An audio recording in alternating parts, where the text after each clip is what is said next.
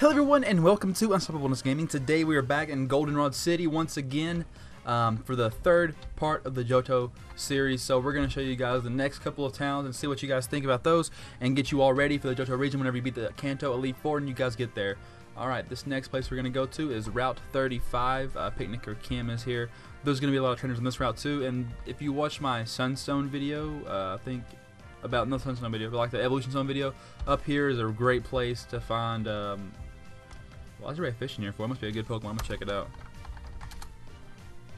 The best thing you can find here is Magikarp and just Magikarp. You can only find Magikarp here. There must be EV training or something. I don't know, maybe unless they're just get their fishing up in a random place like that. That's not a really good place to do it. But let's just go over here and make our way to the next town. Oh, I almost forgot. I need to go back.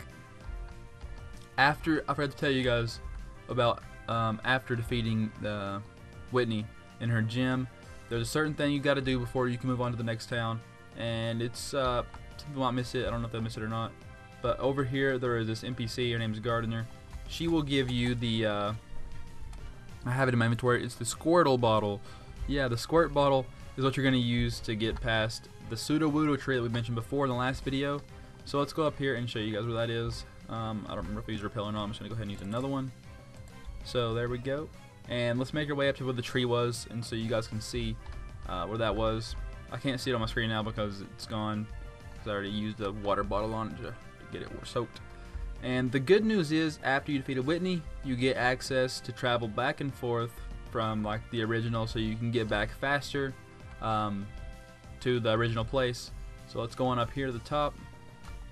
Oh man, my battery, my camera's gonna die soon, so if the battery dies, I'm just gonna keep recording because I don't have any more batteries left. Oh, that sucks. Let's go to the store. Okay, but this is the next town, and this is Ekrutik. I can't pronounce it. But this town is where the ghost gym is, and I can't remember exactly what the ghost Pokemon are that live here, but once again, the ghost Pokemon for the gym will be up on the, like the trainer's Pokemon will be up on the screen right now, so you can see this is Morty. He's the leader of this gym, and his nephew Rick is here somewhere, or grandson Rick. But his Pokemon will be on the screen, so you guys can see that. And this guy's taking it on with the Aggron. I don't know if the Aggron's the best choice for that. Pretty bulky though, maybe. But let's move on to the next town that you guys are gonna see. Okay, here we go. Here we go. I think you can find Tauros here, so this is a pretty good place to hunt Pokemon. And my effects roll off. That would have been crazy if we ran into a Tauros on camera. That would have been really cool. And run away from the Rattata. I don't know how to pronounce it. Pronounce it Rattata. I think they pronounce it in the series too. We need these max ethers, and this is just a random ranch here. Nothing really important.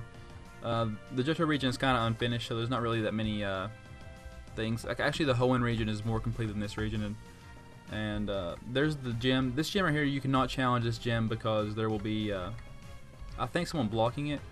But you cannot challenge that gym because that's not the next gym actually. But once you get here, you unlock a vital part of the game, because down here is where the sailor is, and this guy can sell you to and from the Kanto and Johto region. So this right here is going to save a lot of time for you. And the next place I'm going to show you guys is pretty crazy and pretty important. So let's go up here. Now we need to go to the next town, which is across the ocean actually. So be sure you have your repels on, and be sure you have a strong Pokemon to swim across, because he's been swimming for a little while. And this is probably one of the longest surfs in the game. There's not any trainers in the water, so don't worry about that. Now let's keep on moving through this area. This is also the way to Lost Meadows and stuff like that, and the place where you can find Cyndaquil and those things. If you want to look for those, I have videos selected out, how to find Chikorita and Totodile and Cyndaquil. So there's a video for all those starter Pokemon, so you can look at that. And this here is the next town. It is Cyanwood City. And let's check this place out. We have the little store. We have the like random buildings here that look kind of cool. And we have the next gym, which is I think the leader's name is Chuck. And yeah, his name is Chuck.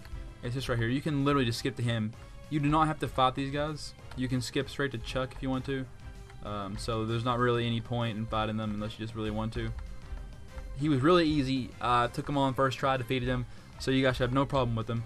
Let's go on down here. So we got, there's one more thing I want to show you guys before I end this video here, is the next part over here, and that is really cool.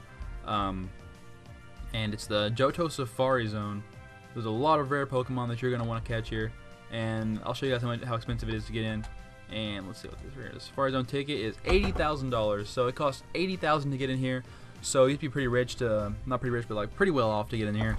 A lot of players don't have $80,000, but once you get in the Johto region, especially in this area, you're going to have some money because all the drops and stuff, it really increases, like it's a big increase. So you should have some money by then, especially if you have gold membership. But that's about it for the, I've showed you 3 towns, 2 gyms. Next time we will go back to Olivine City across the ocean again, and I will show you guys the inside of the next gym. And then we'll make our way over to Price after that. But that's the end of today's video, guys.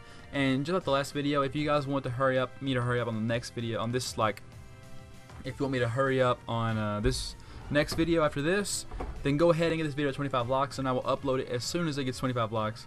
So don't worry about that. I'll be working hard on these videos here. So if you're new to the channel, I advise you to subscribe. I upload Pokemon videos every single day. Thank you guys for watching. I will see you all next time on Unstopablness Gaming.